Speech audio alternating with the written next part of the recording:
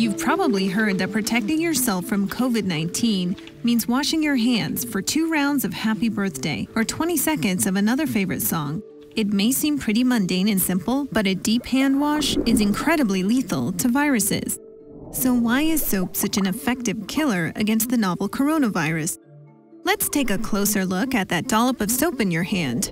A soap molecule consists of a head that is hydrophilic, attracted to water, and a long hydrocarbon tail made of hydrogen and carbon atoms that is hydrophobic, or repelled by water. When soap molecules are dissolved in water, they arrange themselves into micelles, spherical clusters of soap molecules with the water-attracting heads on the outside and water-repelling tails on the inside.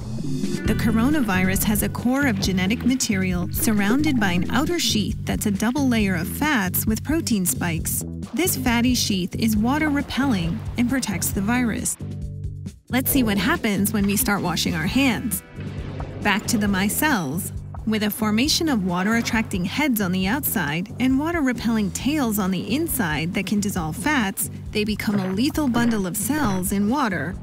When they encounter coronaviruses, the water-repelling tails are attracted to the fatty envelope around the virus and insert themselves into the protective layer. The virus shatters and is doomed down the drain. But this doesn't happen immediately.